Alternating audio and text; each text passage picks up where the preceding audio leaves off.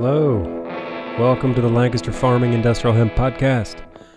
My name is Eric Herlock, and I am on the road still. Today is July 19th. I am here in the RV.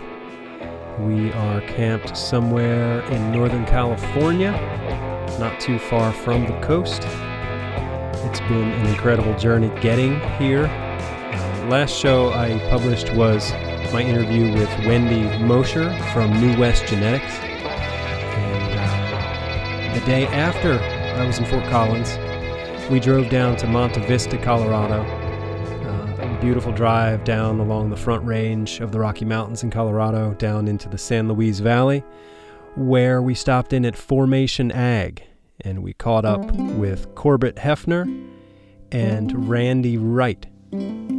I sat down with them in the sort of the front room at their shop there in Monte Vista, and today's show is going to be that conversation, so stick around for that. But I will sort of bring you up to speed on the trip so far. But first, I do want to mention our sponsors. I want to give a shout out to King's AgriSeeds this week.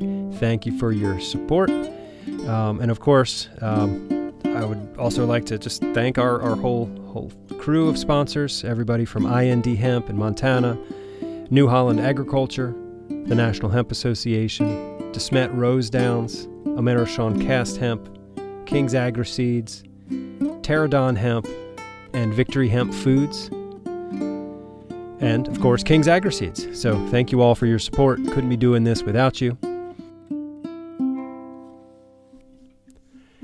Right, so last week we were in Fort Collins, Colorado, and then we drove down the Front Range, down to the San Luis Valley in southern Colorado, to the town of Monte Vista, which got its name because apparently you can see mountains on all sides of the town, but when I was there, it was so smoky and hazy from the fires that you couldn't see any mountains. But we went to Formation Ag. We were at their shop, and what a great crew of people down there. They were very warm and welcoming, and they even helped us change the oil in the RV. I went across the street to the Napa parts place, and I got the filter and the oil, and we took it into the shop at Formation Ag, and those guys changed the oil in the RV. So that was amazing. That's above and beyond. But yeah, then Corbett gave me a tour of the shop. I saw the decorticator in action, the decorticator 660 that they make, and holy cow, like big round bales of hemp going in, and then it's sort of separating it, and then the hurd goes up one track and the fiber goes the other way. It was fantastic. I shot a bunch of video, so you'll be able to see that on the show page for this episode, so check that out. So yeah, let's jump into this interview with Corbett Hefner and Randy Wright from Formation Ag. And then after the interview, I'll bring you up to speed on what's happening on the tour. Here we go.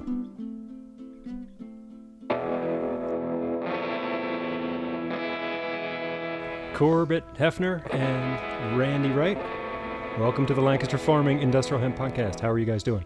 Thanks for having us. Great, thanks. Hello, thanks for having me out here to the shop here in Monte Vista, Colorado.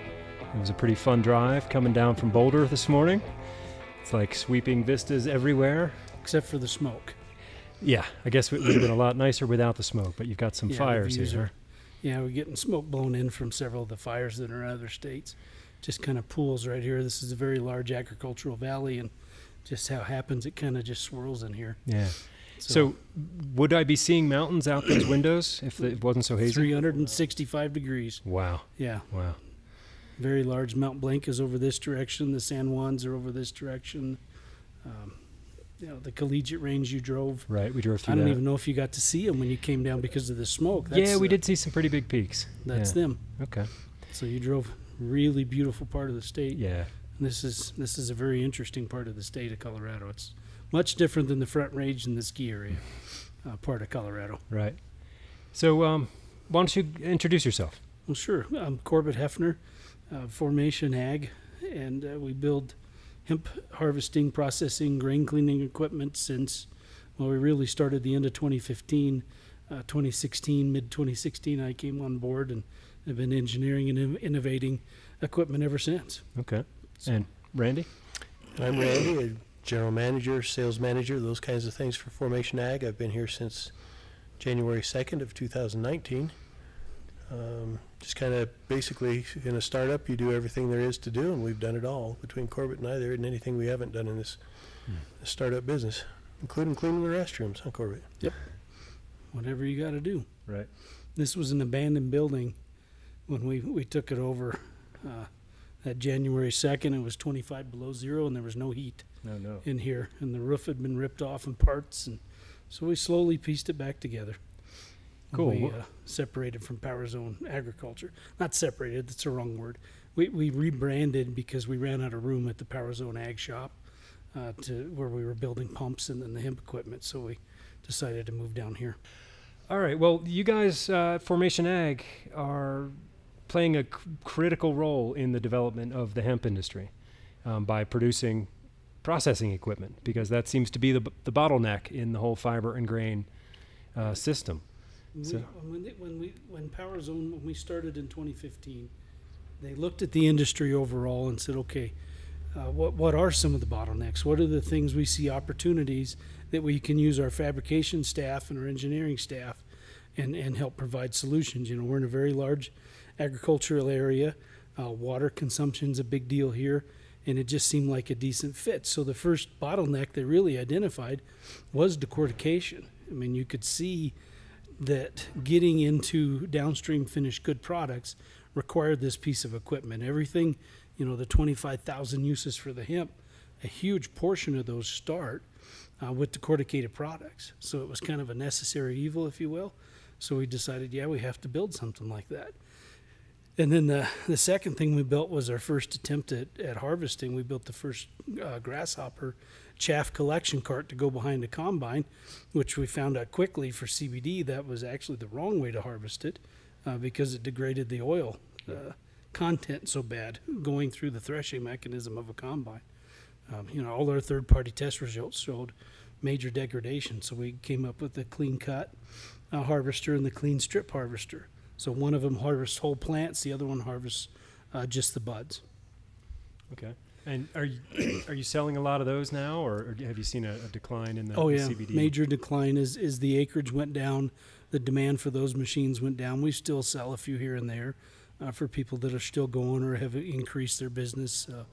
You know, but unfortunately, just like everybody else, that downturn in CBD has really been a negative in terms of harvesting equipment.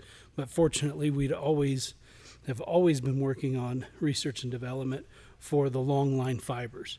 Like I said, when I came in 2016, I came out of flexible packaging. So we made knit products, non-woven products. I converted a lot of woven and non-woven products and just understand the dynamics of what it took to make a filament that would allow you at some point in time to make a finished good. So we'd always been working on that, and it was kind of, I mean, there was a point in time, if you look at our data history on our search results, it was a 180-degree inversion from harvesting to fiber processing. I mean, 2 a day almost. Wow. And thank goodness we'd always been working on that. And then we also have grain cleaning equipment, sizing equipment from small scale to large scale, color sorting equipment, things of those natures. So, and not just hemp, they do grass seed to sunflower seeds to barley to wheat, no matter what. Right.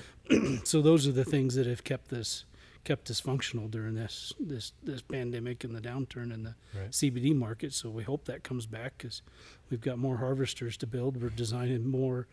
Right now we're still in the drawing stage, but I think we've got a major solution for this hemp grain and fiber harvesting issue where we can make this run on a combine or on any other power unit and solve this issue of one pass harvesting, but not having a dedicated machine for harvesting.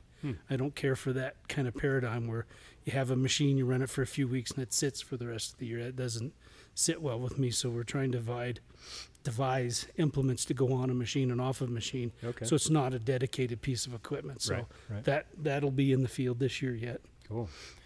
The decorticator that I saw back there, can you explain how that works? Sure.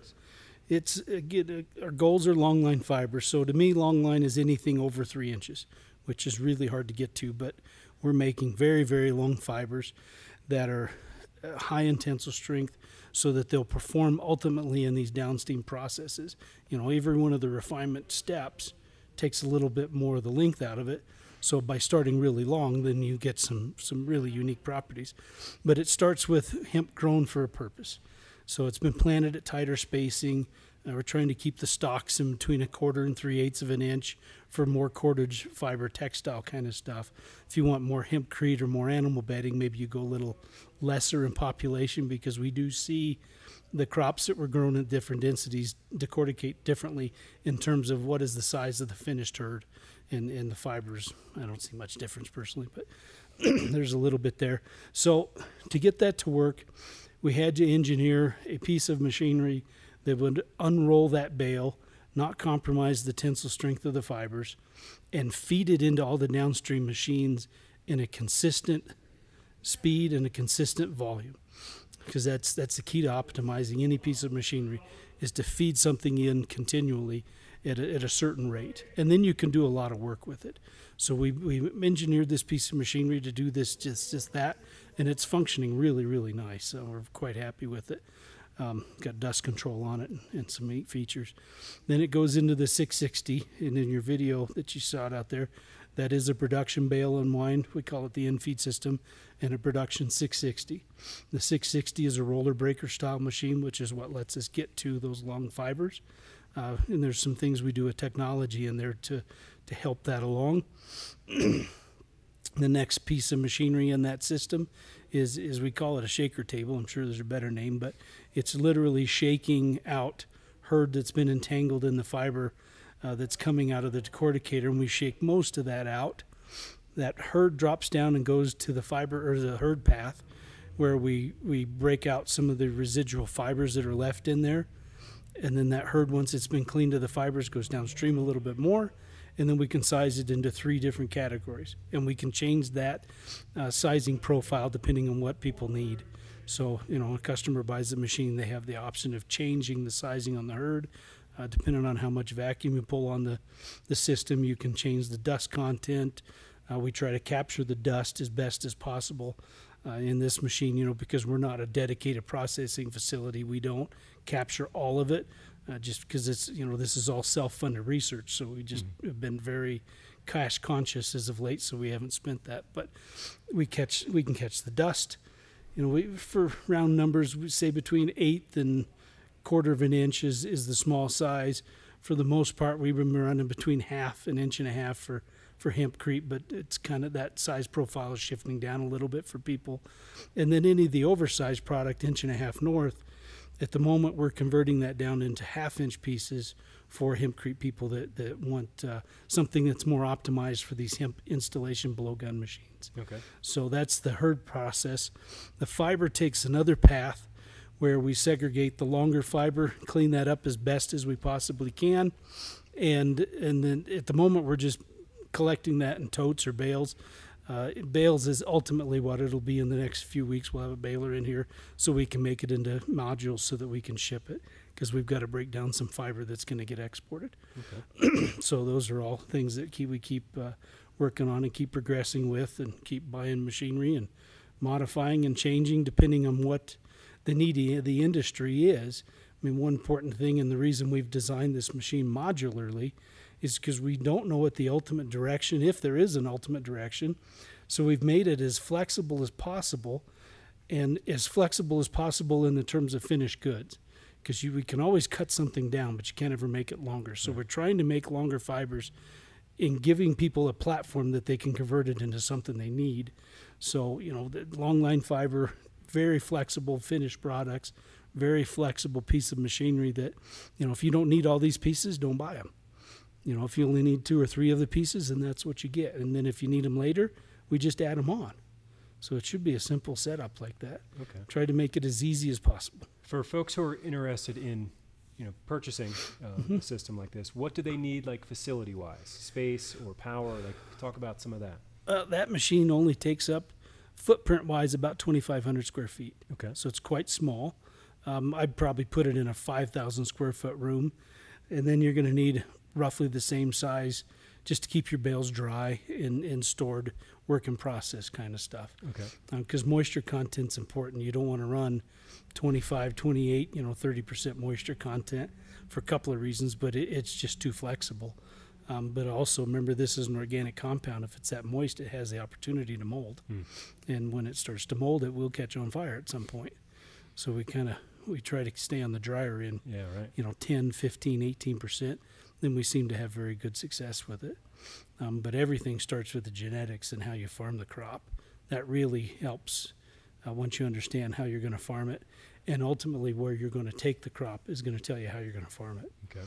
So that's very important. Right.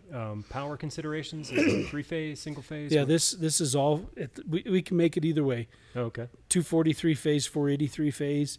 And we have we work with, Canamil with machinery to get this down to 20 thousandths of an inch, 50 micron powder. So if you add that piece of machinery, you're 450 amps. Okay. Without that, you're about 200 and some change. So it's not a lot. Simple. We like simple stuff. Yeah, simple's good. Yeah, I mean, if you need to, we pick this machine up constantly, this system, and move it in and out as we build machinery for customers. We install their machines here, have them come in and train them and teach them and work with them on it here, so they can get familiar with it before we tear it apart and take it to their shop and reinstall it. Right. So it just seemed, I think that's going to help with the learning curve, because it is quite steep. So they bring in their products and we convert them for them, and just to get them familiar with the equipment while they're here. That way, if there's something, then we can answer their questions. Can you talk about how many of these machines are out there now, or where they are in the country? Well, we've got a lot of them out there, but we've got them everywhere from Russia, Canada. We hope to get them in South America soon, as we can get down there. But then the balance of them are in the U.S. right now. Okay. I don't usually give out the final numbers, but fair enough. Yeah. When people talk about decortication, they often talk about hammer mills. This is not a hammer mill. This is the opposite of a hammer mill. Can you explain what you mean? Sure. The reason for not using a hammer mill, again, is focused on our long line. Every place a hammer impacts the fiber can be a damage to that fiber or a weakness in the tensile strength. I was showing you earlier, pulled out some of the long fibers and could show you the different types of breaks. Every place a blade or a hammer has hit that fiber, you can see where it's been sheared. It's cut, breaks at 90 degree angle. Everything that's a natural break fibrillates, and you can tell the difference, and you can tell the difference just pulling on it, where it's been impacted and where it's not. So, hammer mills, you're making 1/2 to maybe 2-inch pieces of fiber. Maybe there's some out there to do longer. I don't know. But when a machine is spinning at a X, 1,000 RPM, you just don't have an option but to impact those fibers at some place and create some sort of weakness. Now, it depends on what you're doing with the product. If that's a positive and a negative, you have to make that choice. Trying to be flexible, we've tried to give it the best chance for the highest tensile strength. Then you can convert it into what you need after the fact. And as the market is emerging and still growing, and we're still trying to figure that out, then we can choose different techniques. I didn't take you out and show you the Genesis machine. It's a little different technique. Still makes long fibers, a little bit faster in certain terms of throughput, but it's going to make a little different profile. It's a little more open. Fibers are still very, very long, but it's just a different technique. And we'll still be working on that too when things keep rolling here. Right. Before the interview started, Rich and I were talking about that you guys are pretty much the only ones in the U.S. making anything like this, right? We're the only ones making this kind of a decorticator I know of. In the world? In the world, yeah. Okay. And like I said, we built the first one in the U.S. since Slickton made his machine in 1905, 1907. It just kind of stopped. That progression stopped. So we've made a lot of progress in the 5-6 years since we've been building these.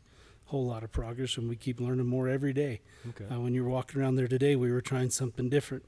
Sometimes they work, sometimes they don't, but by gosh, we're trying different stuff all the time to keep helping move this industry forward.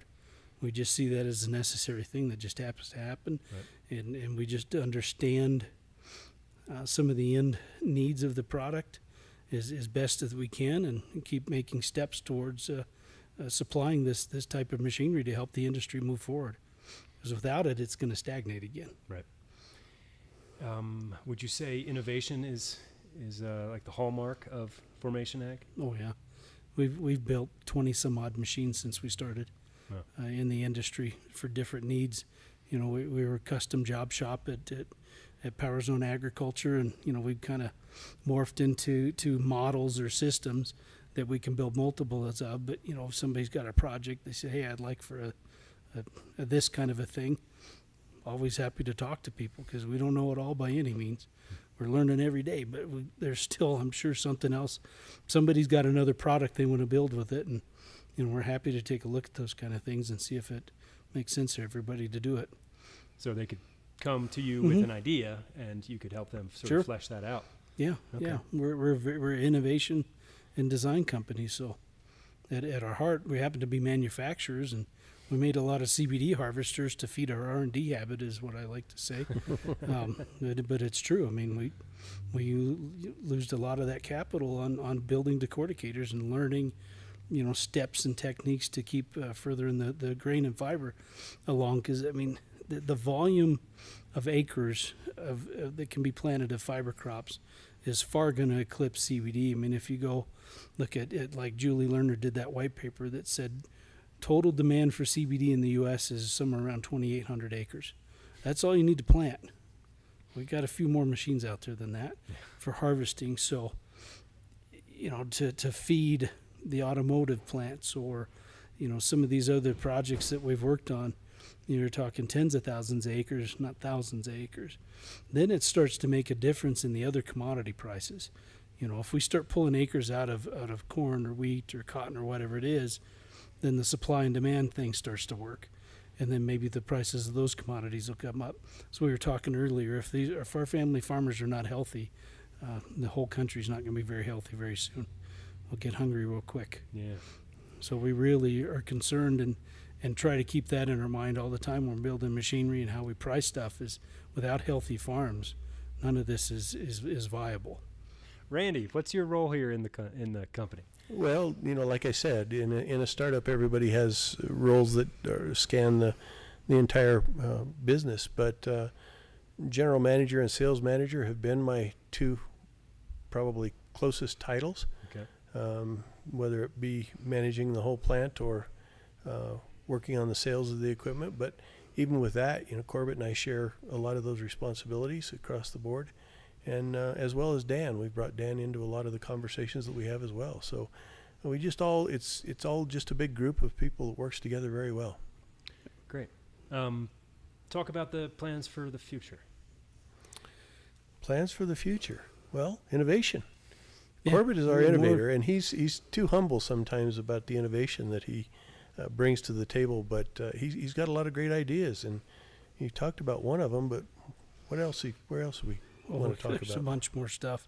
You know, we do some product design work with another company we started for people, and some of those things are just absolutely fascinating to me, and just things we've leveraged on from packaging days and using some of those ideas and techniques into making finished products out of the hemp. I was showing your wife a mat that I made out of the hemp fiber without lime in it that's fire retardant.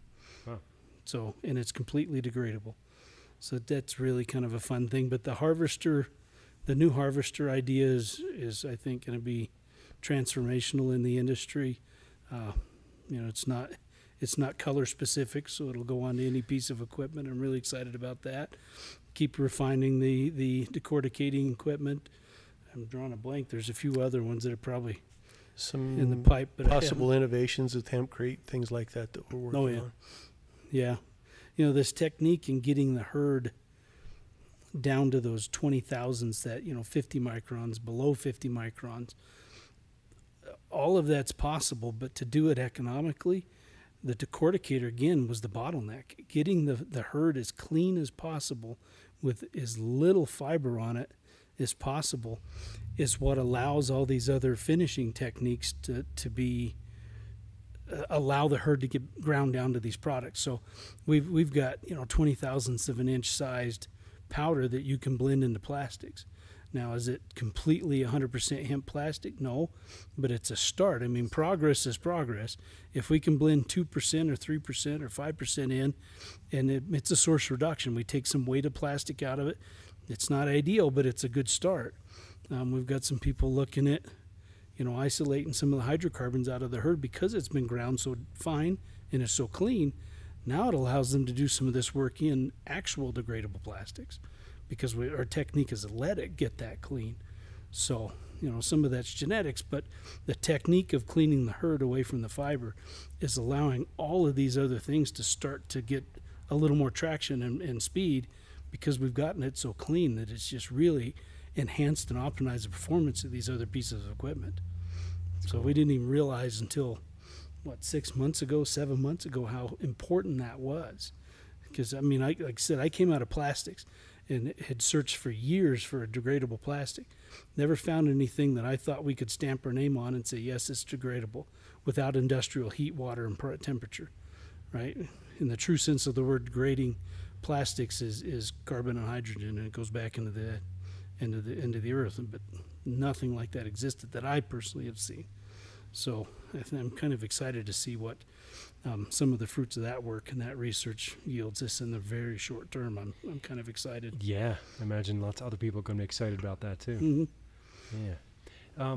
There's this machine back there. Let's say, how does it scale up? Would you need several of these if you had a lot of input, or would you just build a bigger machine?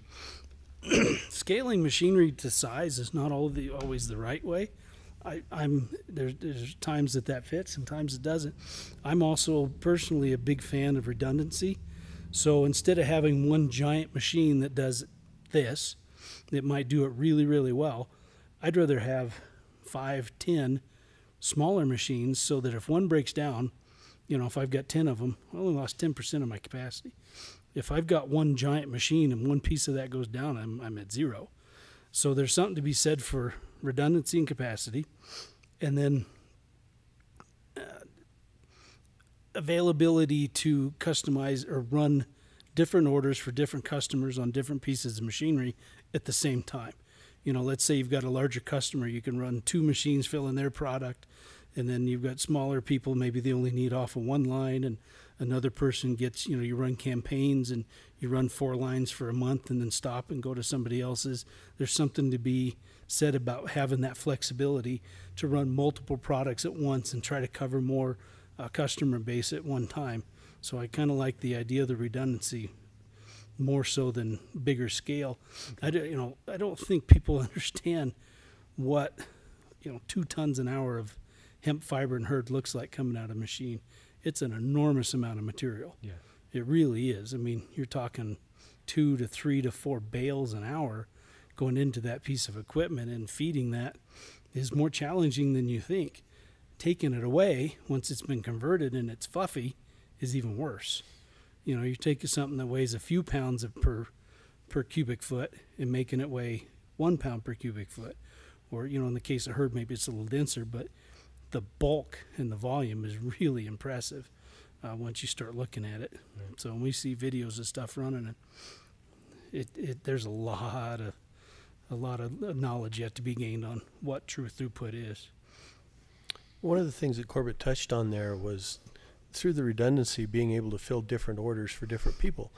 And those different orders might be different sizes of hurd, right, for instance. If you take some of the other possibilities on the market for decortication, you get what they put out. That's it. We have the ability to provide what the customers need. And I think that's a big plus in what we have to offer for our customers. Great. What else should, potential customers be, what should they know about Formation Ag? What other information can you share? No, I mean, the big one is we really completely and totally 100% believe that the farms have to be successful. And we've done an enormous amount of work in design and machinery, but we've also done, when I go around the country and speak to people, pretty much all they ask for is, hey, come do that presentation you did on gross return per acre. I want to know the real story of what I can get off of an acre of hemp grown, and we compare it to corn, wheat, soy, so that you can make an informed business decision of, hey, do I want to put in these acres? We talked about everything starts with a sale and work backwards. I say that all the time, and people are ready to get sick of it. But if you don't think with the end in mind and work your way backwards, you're going to have a hiccup somewhere in there that causes you financial trouble, machinery trouble, something, name it. There can be a possible scenario where you have an issue. If, you buy a machine and then what? Where are you going to sell these products? So, we put together people to help with offtake. We're developing some of these products at this other company to help create demand for the product and create a pull system so that when a customer puts a machine in, let them know that, hey, we're here to help you sell some of this stuff. You may not need us for all of it, but if you buy a machine with X capacity and you only have demand for half of it, we're going to have products that were in the works in the pipeline here to help consume that so that you can be efficient and make some money at your operation. Because everybody's got to be successful. We really need this to help drive the industry forward. We don't need I call it the CBD black eye. We don't need 100,000 acres of fiber next year because there's may or may not be enough demand for it. And we still don't understand the genetics and how they're going to perform ultimately in these finished goods. So like with our other company, we're doing varietal trials around the country. To the best of my knowledge, it's the largest variety trial in different locations and everything from, the northern part of the country all the way down to Puerto Rico, because we just don't know how these things are going to perform. What's the name of that company? Global Fiber and our Tanja partners. It's a group we put together to help drive this knowledge base forward, because we just don't know what we don't know. Right. So we've got 9 varieties in 17 different locations, some with universities, some are private, but we've got them in different areas, multiple different planting dates, so we can see, okay, how late could we plant this crop? What's the yield? What's the germination? What is all of these things we just flat out don't know yet, and then tie that to those pieces will come back here, those stalks will come back. We'll break them down and send them off and see what the performance characteristics are of that product, so we can really determine, okay, are we on the right track? Maybe this cultivar is great, and this one looks great on paper, but in practicality it can't perform but for only these kind of products. Or, maybe it has the best tensile. Okay, we're going to start making anchor ropes again. I don't know why, but maybe somebody wants an anchor rope and they need the ultimate tensile strength. Stupid scenario, but what if? Right. There's things we just flat out don't understand yet. So a minute ago you mentioned a presentation that you give that people want you to give again. Talk about that a little bit. It's the economics of farming this crop. That was one of the downfalls in CBD, is people heard, well, you can make $1 million an acre. So 3 years ago, I think, maybe 4, I can't remember now, I started putting together true economics of gross return per acre for farm. And I kind of stopped. I've taken a little further than gross revenue and started subtracting some of the input costs, because I just don't know where everybody's inputs are. But at today's prices, what's hurd selling for, what fiber sells for, what the grain sells for, paint a picture where if you're just a grain farmer, here's the potential revenue at an average yield, a very conservative average yield. If you want to grow a true fiber crop, for textiles, where you harvest before it goes to flour, right? That's the conventional wisdom. We don't even know that for sure, but I think the Chinese have been doing it for a long time. I'm pretty sure they're right. So if you stop at that stage pre-flower, what's your revenue per acre based on tonnage, right? And then what happens if you're going to dual crop, like the bales you see outside? That was a dual crop grain fiber crop that we're breaking down. So what is the economics of, I took X number of pounds of seed and X tons of fiber off of there. So what's the combined revenue? So I do those revenue kind of model things, just trying to give people a realistic scenario of what this could look like financially and how it impacts their farm compared to their corn crops or wheat crops or whatever it is. And at this point, is it economically viable? $7 corn's pushing it. It's close. $6 corn, it's even or a little bit better. $3.50, $4 corn is definitely better. It's still better than wheat right now, especially dryland wheat. Barley, same thing. It's still more economically feasible than barley. So it is a crop, especially like this area here you are in the San Luis Valley. we have a water issue. Everything's in an aquifer, and people were pumping to grow potatoes. So potatoes take 32, 36 on average inches of water a year to grow a crop. The hemp here, and this is a high mountain desert, somewhere between 12 and, I mean, you could call it 15, 16. Wow. Depends on how hot it is and how many rain events we get, etc. Point being is it's a substantial water savings. Yeah. So if you're and we've got dryland plots out. So if you're a dryland farm and maybe you're more west and you don't get all those good rain events, well, maybe you can get away with this genetic because it still could have the potential to perform with a little less risk than maybe a corn crop that's going to bloom and curl. Those are things we still are trying to learn, but we took those steps and put the rubber to the road and put the seed in the ground, and we're learning those things.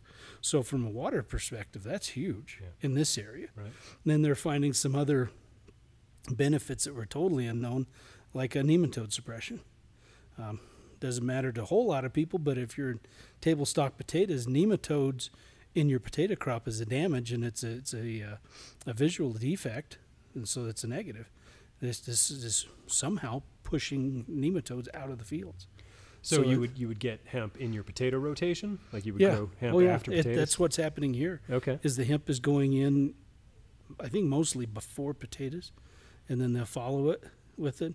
Even in organic, you have to cultivate a little more, being that there's not chemicals to knock that hemp back. But even if you get a hemp plant in the middle of potatoes, when you go through and the vines die down, the hemp plant just goes out the diviner chains, and it's really not an issue. Right.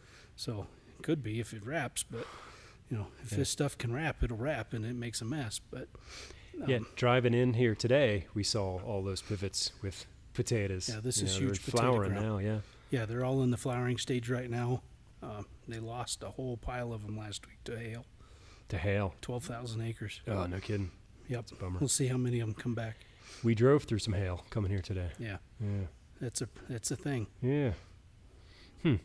Well, I appreciate you having me out here today. Is there anything else you want to share with our audience, or Randy? Get your message out there?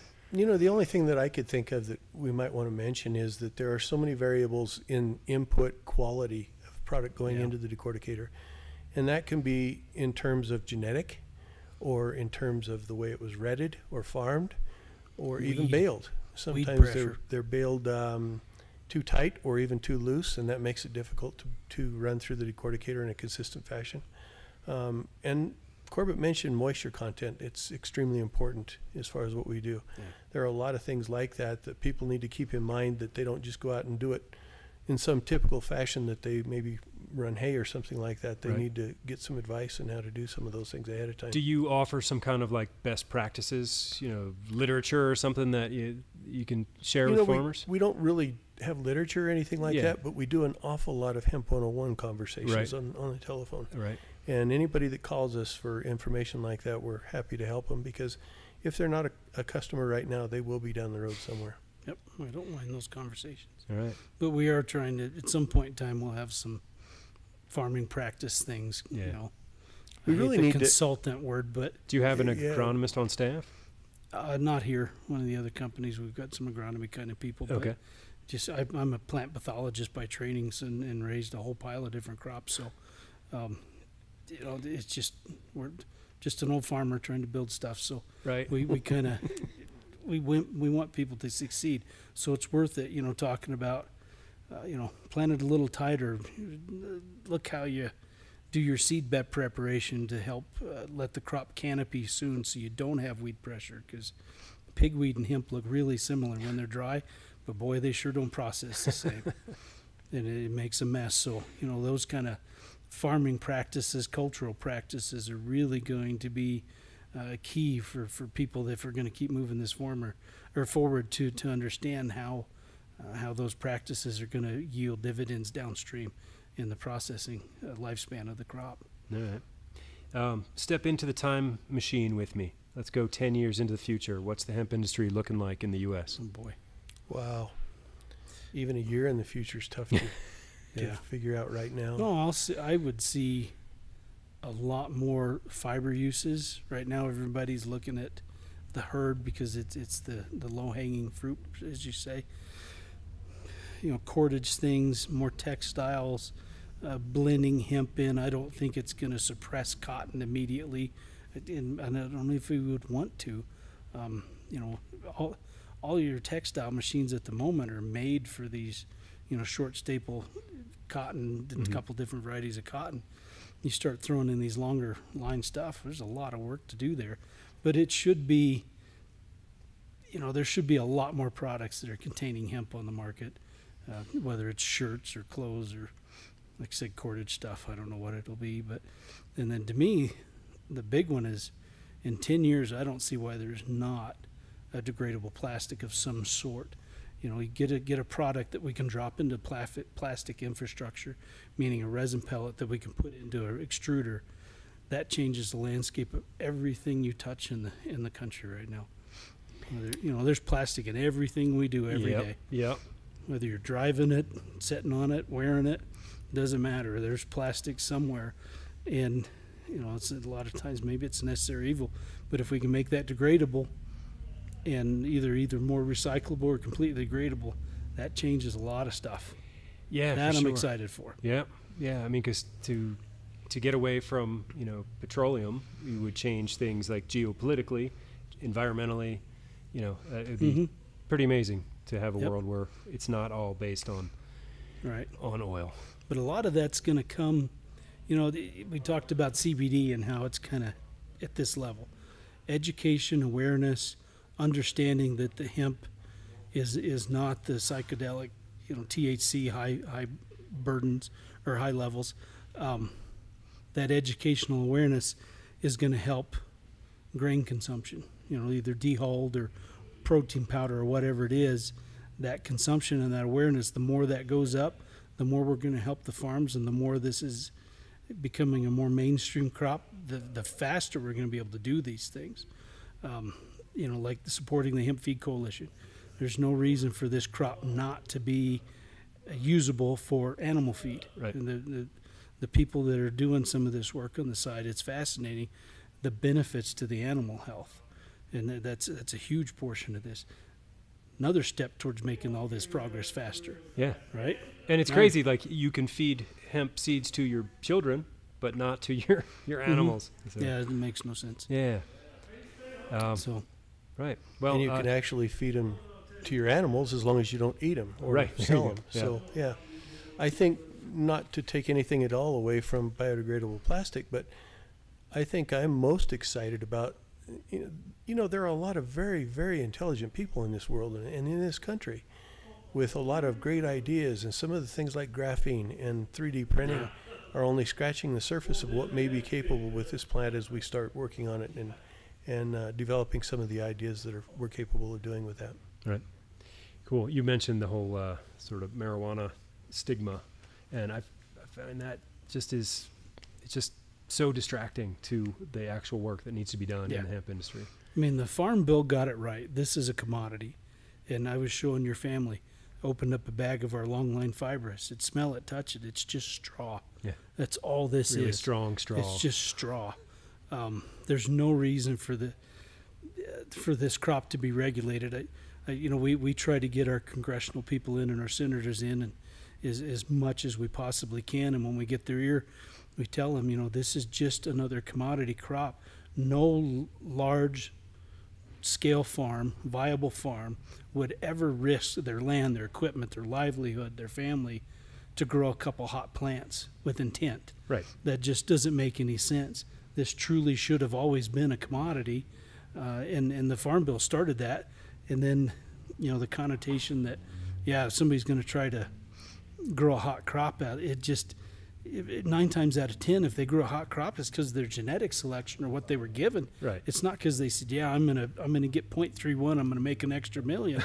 That wasn't the intent of this, and I think it's a little misguided when they keep trying to regulate all these things, and it really is hurting the progress of this crop. Yeah. Because it truly is just another dang commodity. Let's farm this stuff and get to work. Yeah, exactly. We put our heads down and just work here. Get it done. Yeah. The rest of it is not really all that important to us. We just want to keep this thing going and progressing, because it's a fascinating plant, and the things that we can do for the good of the ag in our population and the planet in general, is just those benefits way outweigh the THC component of this thing. Amen to that. Corbett, Hefner, Randy Wright. Got her. Now we got it. Appreciate you having me down here today. Well, thank you for coming. Well worth the journey. We were really excited to have you. Yeah, good. I'm excited to be here. So thank you. Thank you. So yeah, the guys at Formation Ag, great bunch of guys. They brought my whole family in, and while I was doing the interview, my family was all set up. They had stuff to drink and the air conditioning and watching movies on their computers. It was a lot nicer for them than being stuck in the RV when I was in the shop. But in further conversations with Corbett, he thought of something that he wished he had said during our interview. So I recorded that, and I want to share that with you. For the first time, hemp is giving farmers the opportunity to do the value-added work to help control their financial destiny. It's the first time they're not stuck with a granary kind of model where they take it to an elevator and they get whatever the commodity's trading for. I think if we do this correctly, they're going to be able to set some price points and control that financial future from top to bottom on this commodity, or this crop. I think is really exciting that the availability, the option, the choice they have to make if they want to participate in this and do these extra steps, this extra work, is going to let them control the value. That's really exciting. From Monte Vista, we got on U.S. Highway 160. That's the road that goes up through the San Juan Mountains. We were on our way to Mesa Verde, and we went up through what's called Wolf Creek Pass, which was really quite a fun but rather harrowing trip through the mountains. Man, everything is different when you're driving a 30-foot RV. It's just crazy. I think if I were to do this trip again, I would definitely not bring a 30-foot RV. It's a little more RV than I need. But, it's an interesting way to view the world from behind the steering wheel of this behemoth. Anyway, so we survived Wolf Creek's Pass, and both Corbett and Randy were like, whatever you do, go super slow. You'll only come down on that pass fast once. I'm not sure what they meant by that, but we took their advice and we drove super slow. Elderly slow, as my wife likes to say.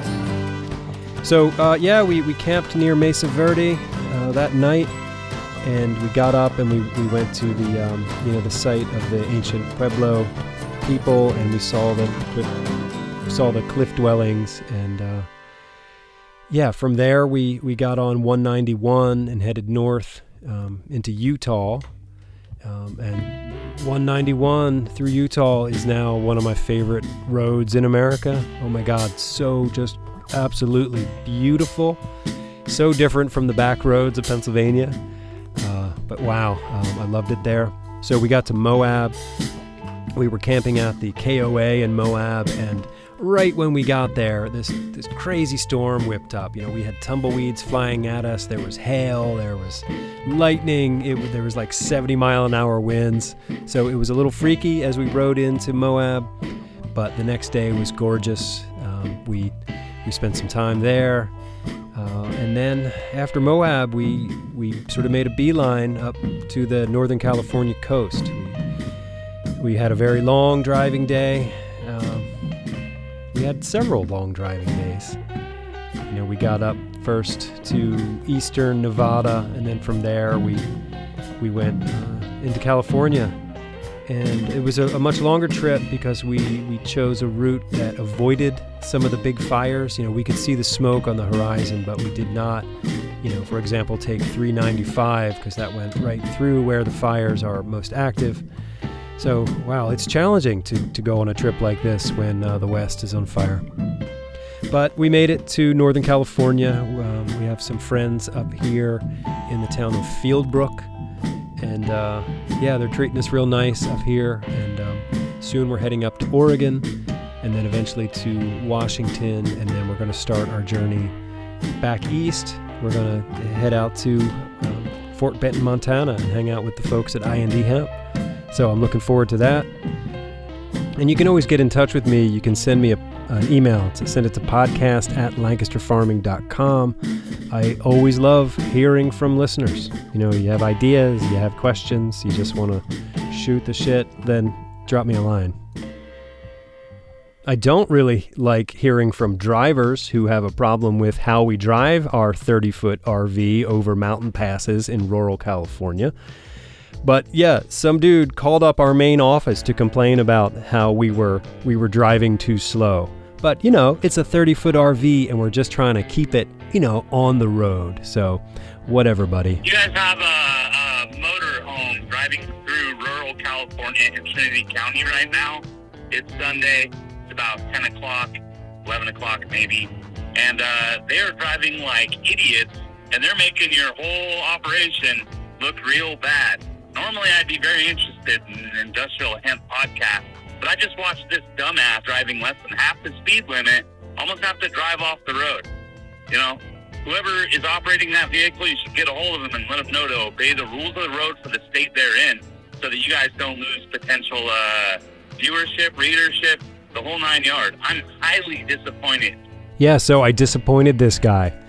But, you know, here's a guy who, while also driving these rural, mountain, treacherous roads, takes the time to, I assume, Google the phone number for Lancaster Farming and then call up and leave this snarky message. Maybe he should have just kept his eyes on the road himself, because he's clearly putting people in danger too. But also, if you see a 30-foot RV sort of, you know, going slow on the mountain passes, give them some room, because it's difficult to drive a 30-foot RV up and down these mountains. Okay, so sorry to disappoint you, buddy, but whatever. I have a feeling that the rest of the people in California are decent human beings and aren't the type of people to call up, you know, the main office when they see a motorhome that they don't like. But anyway, thank you, California. It's been a wonderful visit here. And yeah, so my name is Eric Herlock. I am the digital editor at Lancaster Farming Newspaper, and I've been on the road now for 19 or 20 days and starting to get a little homesick. Yeah, but you know, we've got miles to go ahead of us, and I'm really looking forward to seeing everybody in Montana and Nebraska and yeah, Newcastle, Pennsylvania there at the very end. So, okay, stay tuned, and yeah, be sure to drop me a line. And you can also leave me a message too, because, you know, sometimes I do like to publish people's voices. You can leave me a message at 717-721-4462. All right, thank you for listening. Until next time, I'll see you on the road. Industrial hemp.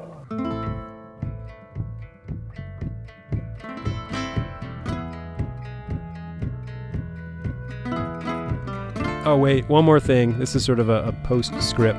Just want to give a shout out to my friends over there at Wild Fox Provisions. They hooked me up with some CBD products that I have been finding very, very therapeutic for some body pain as I'm driving a whole lot in this thing. And yeah, it's nice. So thank you, Ben and Carl.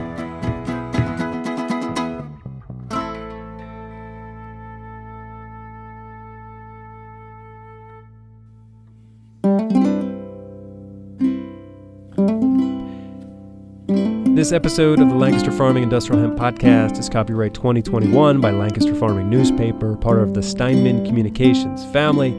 Today's show was written and recorded, edited and produced by Eric Herlock, and any music you hear throughout the show is courtesy of Tin Bird Shadow.